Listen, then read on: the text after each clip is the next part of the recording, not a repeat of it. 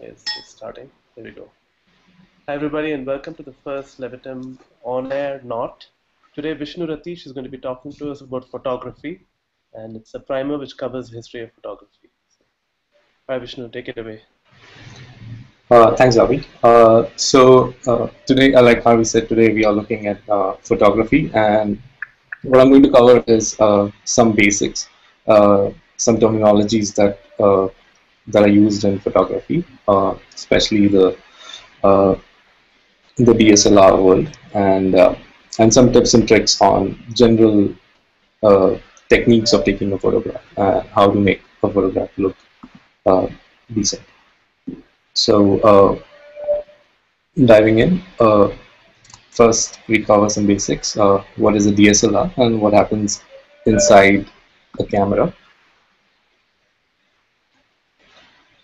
What is DSLR? DSLR stands for digital single lens reflex. To understand why it is called that, we have to take a look inside the camera itself. So, below on the screen, you can see a cross-section view of a camera. So on the left side, there is the lens, and then at the right side, there is the body of the camera.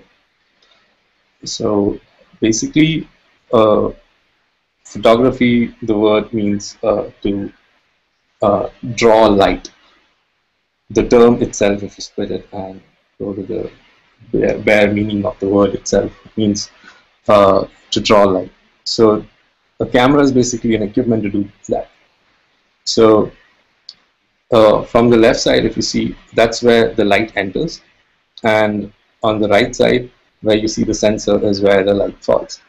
So within a DSLR, to make this happen, there are other things that you need to take a picture. When you need to take a picture, you need to do a little more. So first thing is, as a photographer, that is a person who's taking a picture, you need to see what are you going to take a picture of. So, say example, we look at a scenery and we want to capture that.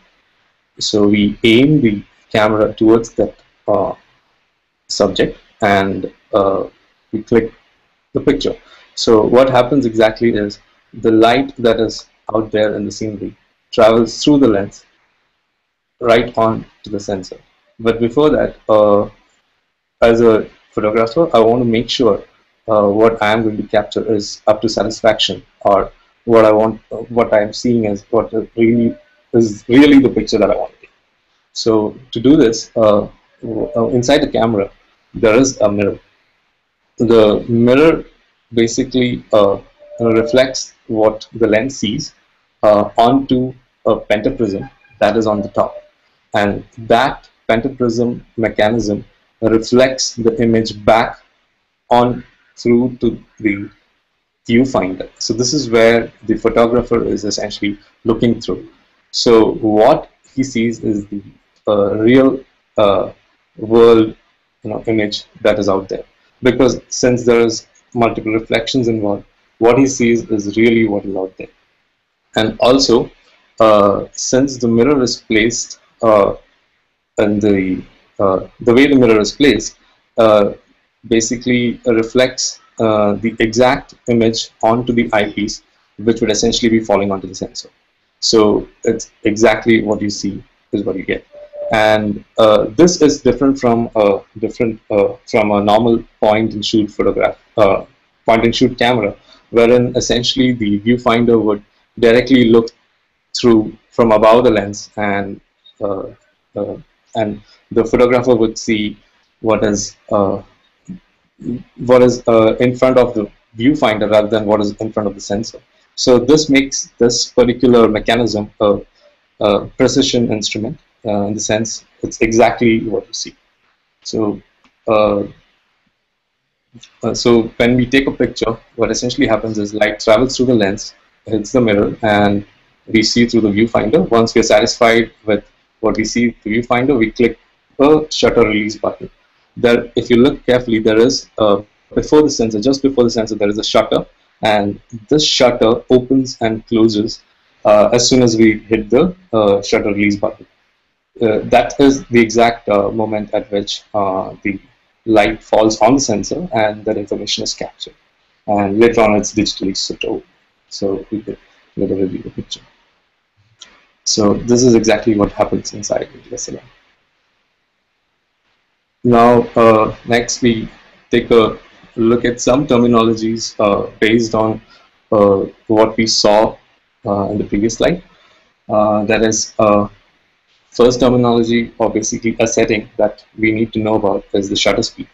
So when we look at the DSLR, we see the shutter, and the shutter speed is the length of time or the duration to which the light is allowed to fall on the sensor. So what this means is how long does the shutter remain open. So it's measured in time, so it's 1/1000th of a second, could be 1/25th of a second, 1 second, 2 seconds, or even infinite, depending on the type of photograph or the light we are trying to capture. So inside the camera, the mechanism is basically what you're seeing is the mirror. It opens and the shutter opens, and the black part you see for a short duration is the time when the light hits the sensor. That is the sensor. Are you guys able to see the animation? Yeah, looks good. All right. So what does this shutter speed let us do in terms of a photograph? So let's take a picture of a waterfall, and roughly this is what happens when we as humans look at it. This is a freeze frame of that, so it looks clumpy and there are a lot of bubbles at the bottom, and the overall picture of the waterfall itself is rough and unpleasant to look at. So what we can do in such situations is we can reduce the shutter speed. That means keep the shutter open for a little more than what we have clicked this picture with. This picture was taken at 1/15th of a second. So if you take the same picture with 2 seconds, you get a smooth and silky finish for the waterfall. And at the bottom also, it's very pleasant to look at. So what has happened here is the shutter has remained open for 2 seconds, and the light, or basically the water flowing, the light from that has redrawn itself over and over, creating this surreal, smooth, silky picture. So this is what the shutter speed setting of a DSLR lets it do. The next one, we'll look at aperture. So aperture is a hole within a lens. So like we saw in the initial diagram, the lens is the part of the camera through which light enters. So aperture basically controls the amount of light that enters the camera. So to put it into some context, when we see the James Bond ads, you see James Bond in the center and there's a circle drawn around it. So that particular circle is the aperture. And what we see around it are the blades or the diaphragm that controls the size of the circle. So the size of the circle determines how much light enters the camera. So basically the diaphragm, as we see in these various pictures here, for different diaphragm settings, the circle it generates or circle it draws with the help of the blades is either wide open or it's really narrow. So a perfect size of the circle determines how much exact amount of light we need in a particular situation. Also, the number that is denoted below, that's basically called as the f-stop number. In the f-stop number terms, if you look at the widest open is the smallest number, it's 2.8, and the smallest aperture is a bigger number, that is 22. So at 2.8, essentially your lens is wide open and it's taking in as much as light as possible, and at 22 there's very minimum light coming in. So essentially, if we generally think when would we use these two or anything in between, is depending on how much light is there in the environment or the place where you're trying to take a picture. Say if you're at a a candlelight dinner. Sorry. A quick question. So, what does that number mean? Is it like a ratio of some sort? Yeah, it is a mathematical ratio, which basically it's basically the uh, it's a formula which gives out the exact number or the uh, size for a uh, uh, particular lens. So if you look at the a number which is really small, that means for uh, I can give you the I'll explain to you this with the next slide with a picture, so you understand a bit more. But generally, what this means is at if you uh, if you want to relate it, it's basically the depth of field. So if we go in and look at the next picture, that is here you see Wally with another toy behind. So the first picture is at 2.8. That means the lens was wide open, but the depth of field in focus, or the area in focus in terms of depth in a plane where you're taking a picture, is very shallow. So you could only see Wally clearly, but the rest is blurred out. But whereas if you keep a higher f stop number, you will be able to see much more in that field in depth. So if you at 2.8, you will only be able to see just very shallow. So a little bit, say the width of the toy or the depth of the toy, that is Wally, and not anything behind it or anything before it. A little more better example would be if you look at this cherry. So at 2.8, you can see the cherry which is in front. At 8.0, to the similar setting, while creating a picture, if we keep the same lighting environment, get the second cherry and the ones behind also a little more in focus. And if you keep it at really high number, that is 32, you get almost everything. If you look at the way the cherries are arranged, it's in depth of the field.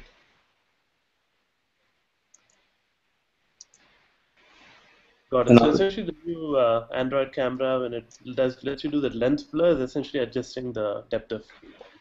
So what in Android, basically what is happening with the new update that you're talking about, it's more of a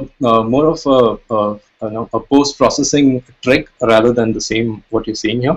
It uses a shallow depth of field and captures the image at different angles and overlays them.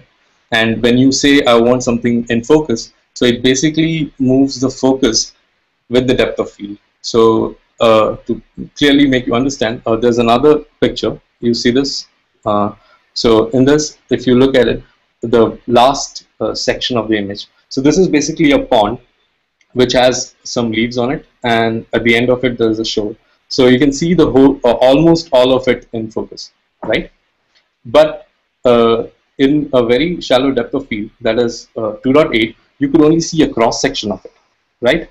So in Android, what happens is it takes the smallest one and pretty much takes pictures of everything. Got it? And then when we say we want something else in focus, it pretty much brings that section in focus. Vishnu, effectively in the, basically, of course, without sort of a lens and a aperture, you can't adjust the depth of field. So that's why in the Android cam you can't. So it's basically set to something like 2.8, right? So it's set like a shallow depth of field, and then what you're saying it does is it takes the photos at different focus points. Because if you notice, it asks you to tilt the camera. Oh, got it. I haven't tried that feature, but it sounded. Yeah, like RV might concur with that, right? Got it. But from what you're explaining, that's sort of what I pictured. That it sort of takes like from the top to the bottom and sort of slices in terms of focus, right? In depth so of field, and then it makes together this. Yeah, so here another point is focus is something uh, which it not necessarily what is in the center. So you can focus any part of this, but the point being the depth of field will be only this much. That is this short area. So I could focus my camera to the shore, which means only the shoreline will be in focus. The rest of it will be out of focus. Right. At 2W. Right.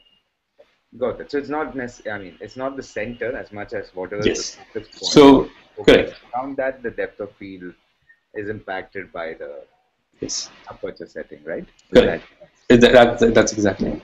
So focus is a function of the lens, where and the aperture is also a function of the lens. But focus basically is the so if you look at 3D, right, and focus is in the XY plane, and the depth of field is in the Z.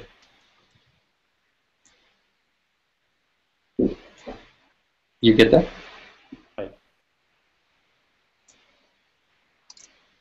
So focus will be on the XY, that's the 2D plane, right? So which area, which point you want to be in focus. But the depth of field is like how deep inside the image, right? So if you're sitting on a table, you have the edge of the table which is close to you, and then the farther edge, and everything in between. So between that range, how much do you want to focus? So another picture here. This one basically shows exactly that. So here I have a set of wine bottles, and it's laid out on a table. That table also has other stuff.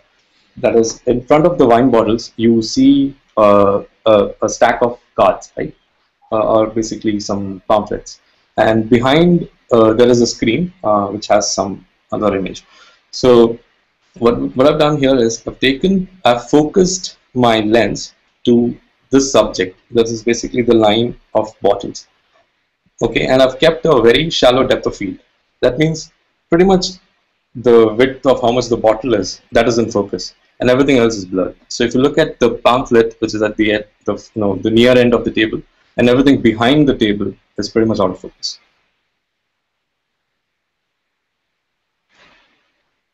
Do you guys follow that?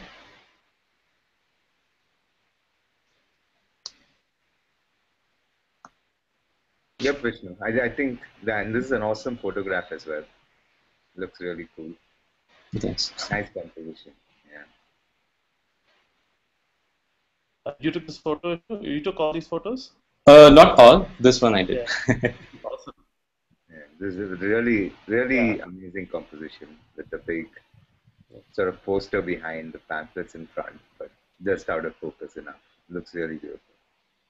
Yeah, and I think You are being very quiet, so yeah, there's a quick formula for the F number. Basically, it's N is equal to F by D, where F is the focal length and D is the diameter of the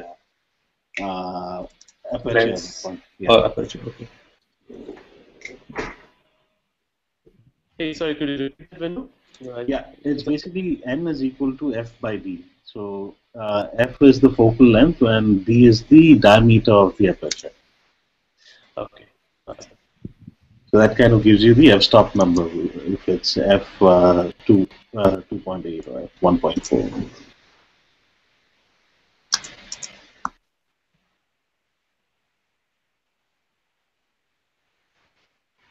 Thanks, Vinu, for the formula. Yeah, but generally, as a rule, right, the depth of field basically works with the number, like we said. So especially in zoom lenses where you have changing focal length, this means different. That is what Vinu was getting at. Right, Vinu? Yeah, that's what I was getting to. Yeah.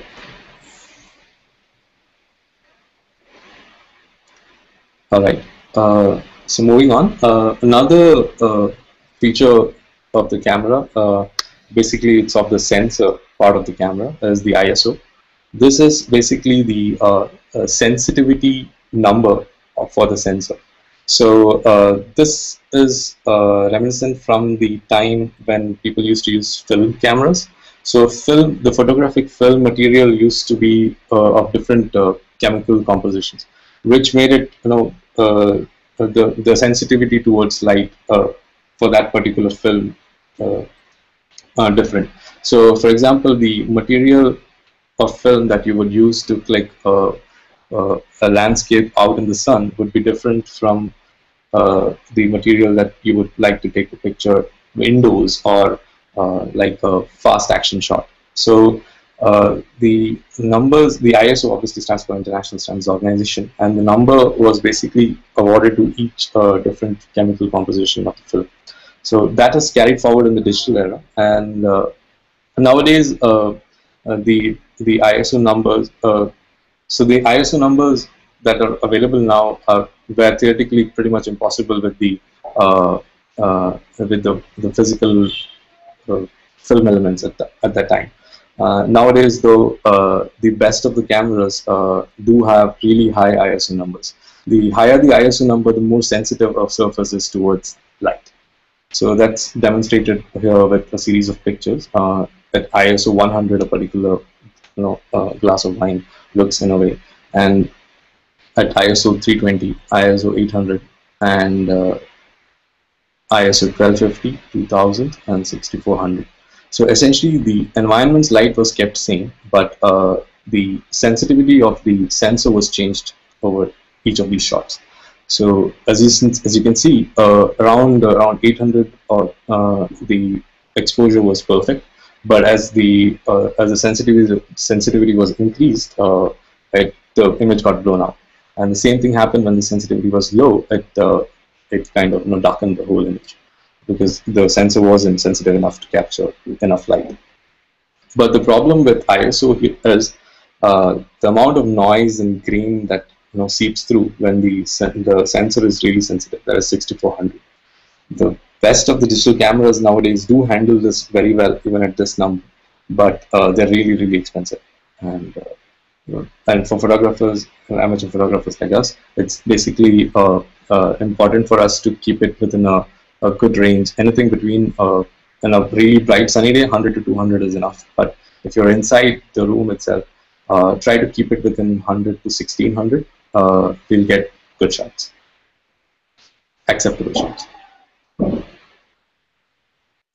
On a DSLR, on a point and shoot, 1600 still looks good. Yeah, so it clearly, yeah, definitely. So it clearly depends on the sensor size and the quality of the sensor and how well it reacts towards how much light is available, and it varies from manufacturer to manufacturer. Yeah, but in some sense, Vishnu, it's almost like arguably the ISO factor earlier it was what was on the film, right? So right. Now it's much more simulated, right? So it's it's almost like I guess you can sort of get a relatively similar effect. Minus noise and grain with shutter speed adjustment, except that especially for high sensitivity applications, you probably will you probably have shutter speeds that are so slow that you need a tripod, or there may be other things that might fade out the picture. Absolutely, yeah. But it's almost like now it feels like it isn't as much of a factor as it used to be. I remember when we used to take with actual films, because there you can't control the noise and grain, or Anyways, the ISO is never dynamic, right? It's just a fixed ISO on the film, so. Right. This that said, higher ISO numbers actually work sometimes magic with black and white photographs. So if you're clicking a picture which is black and white, and you happen to have a really high ISO number, the grains add a lot of meaning to the picture. Nice, interesting. Yeah. And you're saying only film, or even in sort of the digital? In DSLR as well. Actually, Raj, I found that shooting at night shots using ISO, sometimes even digital, is fairly useful, because you don't have. It's very rare that you'll have the ability to use a fast shutter speed. You'll have to end up using a really low shutter speed with a low ISO, so you end up with really bad photographs. Right. No, I'm just saying conceptually it was sort of more. I mean, you can almost call it something else now, right? Like it's actually on a point and shoot. It's now the EV plus minus rating. It's not ISO. you put it up +1, +2, +3, just amps up the sensitivity of the sensor. Yeah, so interestingly, the sensitivity was to do with sort of the, like Vishnu was saying, the chemical composition of Right. the film itself. I'm just saying, I'm just saying they've kind of maintained the same terminology, but Yeah. it's completely different now. It's all sort of done digitally or whatever. It's no more that. I mean, the grains and all are probably because of how the. Yeah, even now, though, the quality of the sensor, like I mentioned, the manufacturers, right? It kind of defines the far end. So Got the higher the ISO number, right? If it's not a good a good processor, it may not give you good results. it. The Very most expensive ones, I like think on DSLR these days the ISO actually measures the sensitivity of the image sensor. So what happens is if you boost down the image sensitivity of the sensor, you don't get all those white flares, which are those. If you take night shots, you get all those white dots in the middle, right? Mhm. So what happens is those white dots are kind of due to issues in the Sensor. camera sensor. So what happens if you boost down the sensitivity, you don't get all these white flares, versus when you boost up the sensitivity, your sensor is more prone to giving up all these white dots in the photos. exactly. So the next slide that I was going to do was exactly demonstrating that.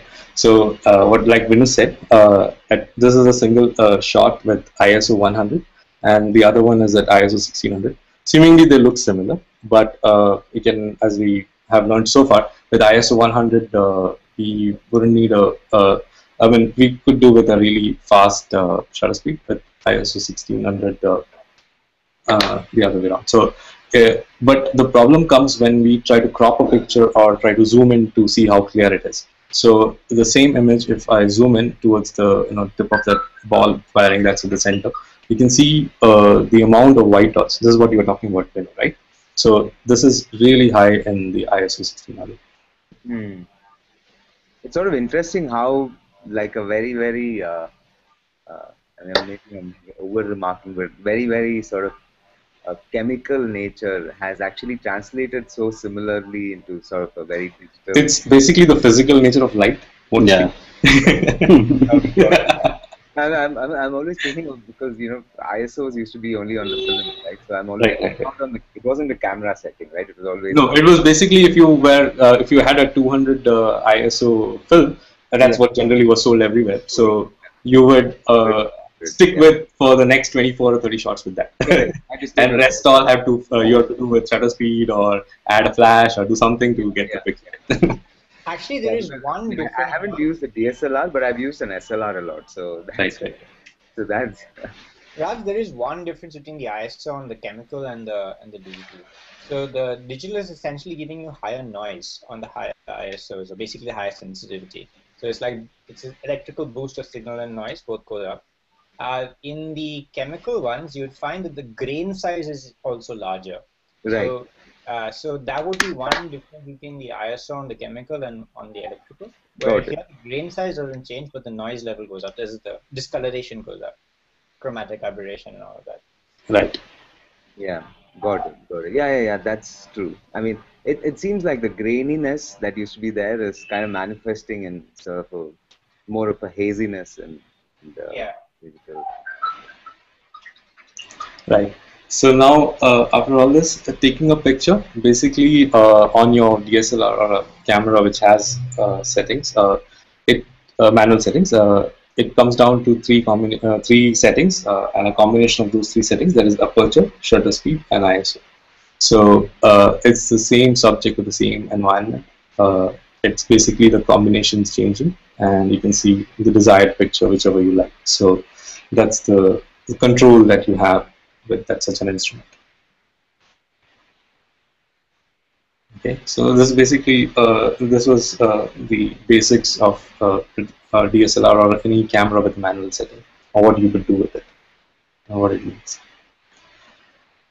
So moving on, some simple tips and tricks of uh, taking a picture. This is it's a widely open topic, and no hard and fast impositions on how we can take a picture, but there are certain guidelines that everybody suggests that you follow, and results more often than not are good for this. So let's take a look at those. So first we look at some composition techniques. So first one is framing. So in this, basically we use the elements of the picture itself to frame the main subject. So in the first picture, a doorway was used to frame a door, and the rest of the scene does. In the next picture, you can see a lady standing with a natural frame of a window. And the below picture, even though this was not planned or something, obviously you cannot wait for a bird to fly that way, but just because the picture was taken and you could see the aesthetic value of the bird being within the art and not overlap. So these are some techniques that we, this is one technique which kind of makes a picture stand out.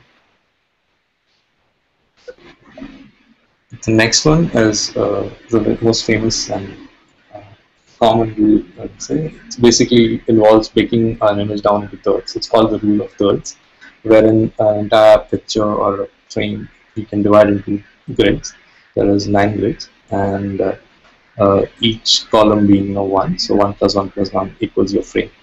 The point of this such a grid being our eyes are naturally drawn towards the intersection point of these lines as we see. So it's marked in red. And if we position our subject within one of these areas, or 1 or 2 or more, it gives balance to the image, as well as the image seems pleasant. So one example of this is there's a rock in the middle of the desert. We move the rock slightly towards the left, and that kind of fits in the rule of thirds if you see the intersection point. Overall, if you look at the picture, this picture on the right is a little more balanced per se in terms of the elements of the picture. So with the rule of thirds, the idea being more towards some symmetry or the position of the elements.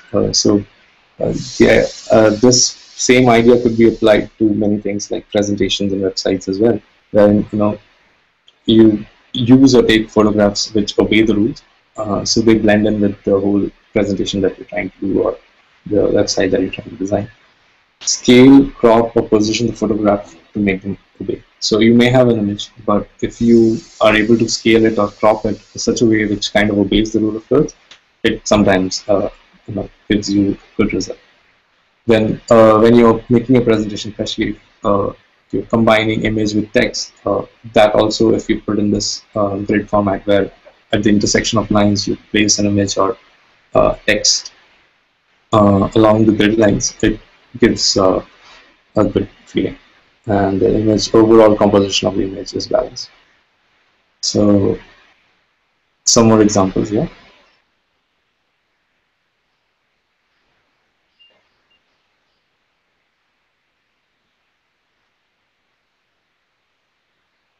But like I said, it's a rule, but which is more of a guideline. So if you take a picture in this example, the first picture, the subject is in the middle, whereas the next picture, it's on the left.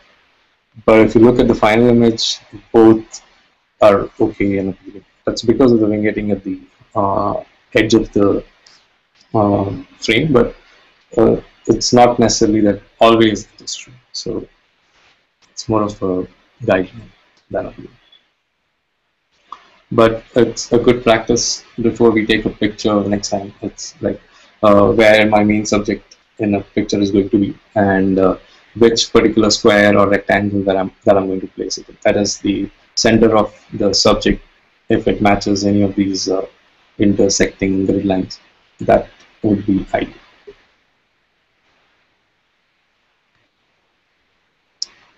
Another composition rule is leading lines. So this is again using the elements within a picture where they draw attention to the subjects. For example, in the first one, there is this pond, which is a long rectangle, but the edge of the pond is used to draw attention to the kid and the rest of the elements in the picture. The center one again, there's a trail of water left behind by the boat. Assumingly that's where the eye is taking the picture from, but it leads way to the mountains. So it again, all eyes naturally follow the lines and it gives the picture a good feel. Same thing with the road.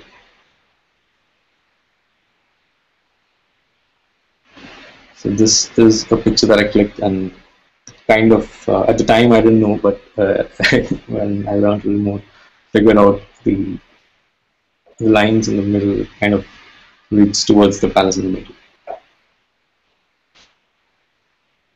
Nice. The another composition technique is angles. So you, angles is something that there's no rules to it. That, the weirder the better, because the amount of pictures that we are seeing these days are, the more different the picture looks, it's sometimes more difficult. Because it's a visual, it appeals to our visual senses, that it's something which looks out of pattern. That also plays. So this one on the left is the bridge in Mumbai. It's taken from under the bridge itself, so it gives a different feel. The next two are basically playing with the elements of the picture, trying to create some angle which kind of speaks. So it can be a fun element in the picture.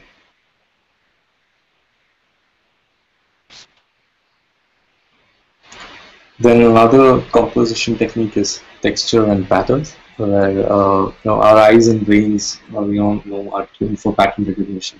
It's been as part of evolution itself, so our eyes and brains are tuned for that. So anything that is in symmetry, our brain automatically thinks it's familiar territory, or it's something is in good arrangement, and there's almost zero resistance to acceptance. Everything that's lying around in a particular straight line or grids, which is symmetric in nature, our brain just accepts it. So the example for this is like tables in a coffee shop or a restaurant which were arranged, and the photographer has clicked a picture. So the overall symmetry is balanced. So that's one pattern. The textures, with the elements of the pictures, if you can create natural textures like sand mixed with wavy water, or drops of water flowing, something like that. So different patterns and textures is another way of composing a picture. Nice. Did you take this one, Vishnu? Yeah, this one and this one. Amazing. Brilliant. Okay. The next technique basically is lighting. Obviously, taking pictures is all about light. So where the light is coming from onto the subject. So this particular one, the light is coming from in front of the subject. This is assumingly from a flash, but it illuminates the subject well. At the same time, the background is blurred out. There are other ways in which light can be used, that is from the background. This creates a silhouette effect. So these two I clicked. So this is the light is coming from the window into the house, and on the other one it's in outside, but the sun acts as the light source, and which is behind the subject that I'm rendering. So it creates a natural silhouette effect. And same thing but from the sides. So if you think pictures, rather than if the light is coming from the front, Wow. if it's from an angle, from an angle, it creates dramatic effect. I could have used flash, but that would have illuminated everything. But this light is from on the left, the picture on the left.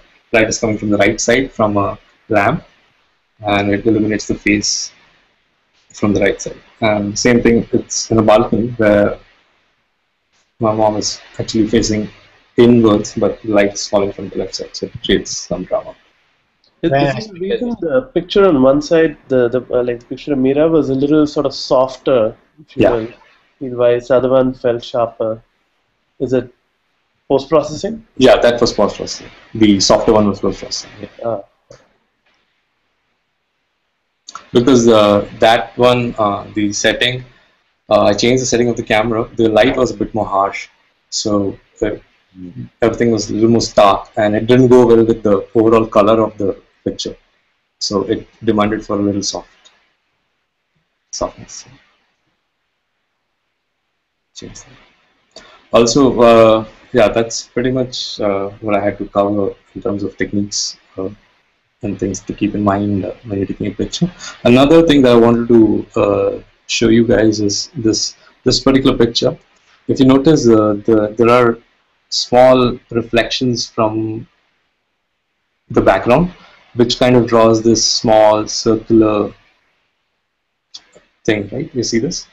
Right. These are blur. This is called a bokeh, and this is a function of your aperture. So, so if you look at the aperture, right? So the shape matches that of the aperture. So the more expensive or better your lens is, the more number of blades are used, and the number of blades determine the the circular shape of the aperture that that gets created. Lesser blades means it will be like a hexagon or a septagon or something like that, which will have like edges. So obviously, everyone knows the circle is made of infinite number of lines. What an aperture does is it uses the same principle, but it uses blades to do the same thing. So when the blades kind of come close together, the circle becomes more and more perfect because the edges are kind of getting more and right. So you get more edges, so the circle gets better. So if you're taking a photo which is wide open or halfway through, you will see sharp edges in your bokeh. But if you have a lens which has a lot of blades, like 7, 8, or 9, your bokeh would look really beautiful or circular, like you see here. Vishnu, this bokeh should not happen if you have like a smaller, if you have a larger aperture though, right? Because your depth of field would kind of make those elements behind. Yeah, more things will be in focus, so that will become more clear. So this will go. So it's only when the larger or smaller apertures. Yeah, smaller aperture number. Basically, your lens is wide open. Yeah, sorry, I mean in the smaller aperture size or the larger setting where the depth of field is small and then sorry. No, it's the other way around. So if the number is if the lens is wide open, your depth of field is small. Got it. And if the lens is closed, the depth of field is high. Okay, I see now. Okay. Got it. So in the larger aperture, anyways, this thing itself is much smoother as well. So right. See a problem. Nice. Yeah, I can. We try on different lenses, right? And we take the same picture with the similar setting, at the same focal length and everything, but different lenses. You will be able to make out the difference. The different bouquets that are created. Yeah. Some general tips and tricks. This is available everywhere on the net, but these are some which I felt I should write down or mention these. So first is keep still for a few seconds when you press the shutter release. So this is before and after both, because especially in mobile cams, when you have a lot of apps running, sometimes the click is a tad late. So, but it does give you an instant preview, so you know what's happening. So it's not big of a deal, but holding your breath, maybe for that 1 second, would give you a little more sharper picture. Avoid flashes unless you know what you're doing, because flash creates a really harsh light, and unless you're in full control of that light, it may ruin your picture completely. So unless it's a really dark environment and there's no other way, no other light source, and your camera is unable to capture anything, you really have to use a flash, then you have to use it. But otherwise, try as much not to, and try to tinker around with the settings, which are manual settings, and see if you can get a picture. It's worth it, rather than just whitewashing a picture with a flash.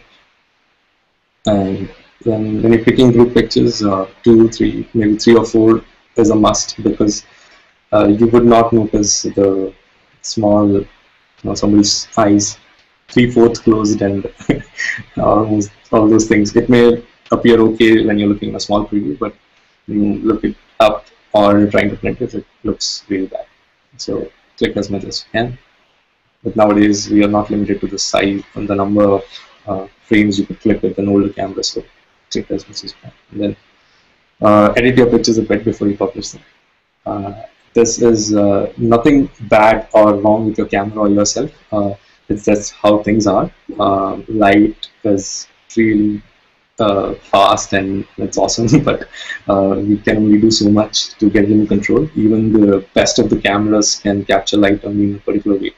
So in going back to the days of old film photography, there was post-processing involved. The thing that the part where you give the photos to be washed or getting the prints out, that's basically post-processing. And the guy who did it would generally have a bit of control with the cameras that he has. And the pictures that we take, when they come out from the negative, there would be slight variations. Unless we are doing that much bit to put it out there, change the brightness a little bit or adjust the contrast slightly, it would give a lot of depth to your picture and meaning to the picture. Then back up your backups. I've lost many pictures, so that's one thing. And then print some pictures and print them big, and it feels really good.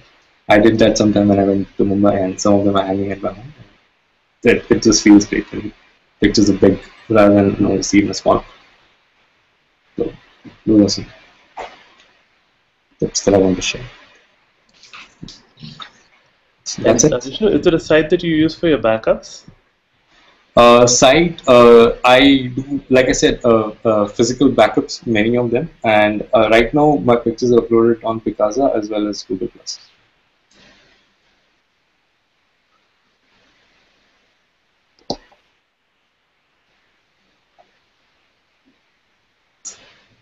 So if you don't want to share them publicly, you can also use Dropbox, because I usually back it up on Dropbox plus Google Photos.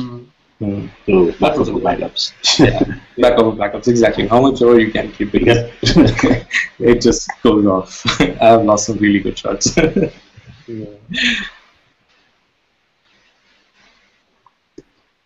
Yeah, this is an amazing intro, Vishnu. You're really inspired to go out and pick up a DSLR now and start to play around. Awesome, why not?